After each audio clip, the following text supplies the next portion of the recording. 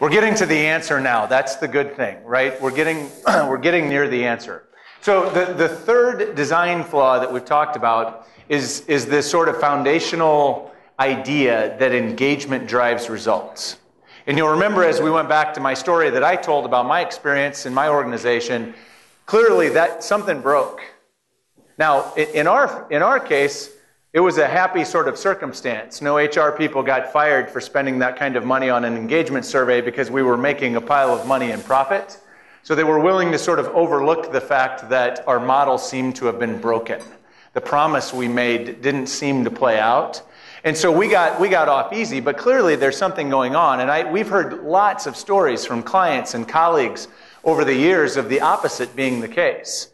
Whereas we've invested a bunch of energy in driving up engagement scores, driving them up and up and up, but that performance doesn't follow. And there's definite breaks when you start looking at and correlating those things.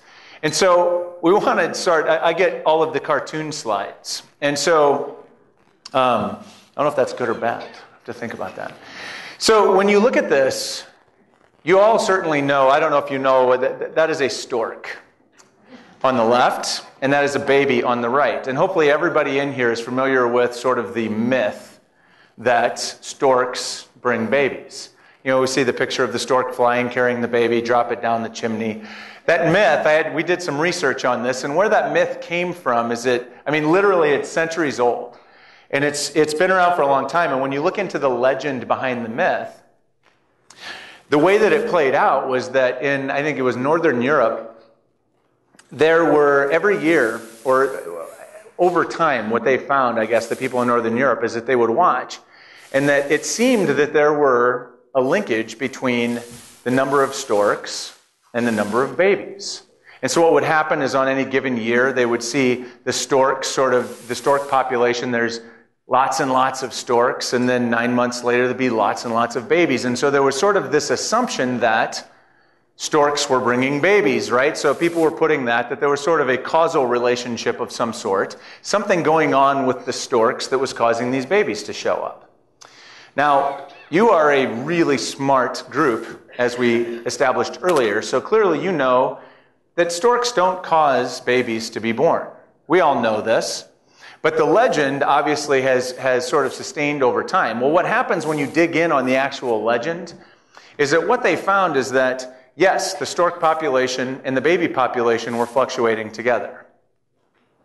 But one was not causing the other. What was happening is that there was actually a third factor that was happening in the background that nobody was aware of or paying attention to until much later.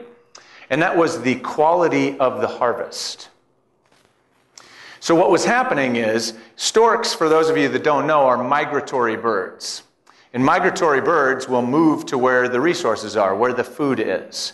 So when an area experiences great conditions, they have a great harvest, there's lots of grain and stuff for the storks to eat, so you'll see a lot of storks show up. The other thing that happens during great harvest is that people are happy. And there's celebrating and merrymaking that goes on. And apparently the merrymaking that goes on is the sort that generally involves alcoholic beverages and some sort of activity that leads to babies. So if you just looked at it on the surface, you can see why people would say, geez, storks going up, babies going up, there's some kind of linkage there. In fact, what was going on is there was a third factor playing out in the background that was actually causing both. We believe the same sort of thing, and we've seen this through our research and experience. The same sort of thing is playing out with engagement and business results. In our situation, in our workplaces, what you're seeing is the stork representing engagement and the baby representing results.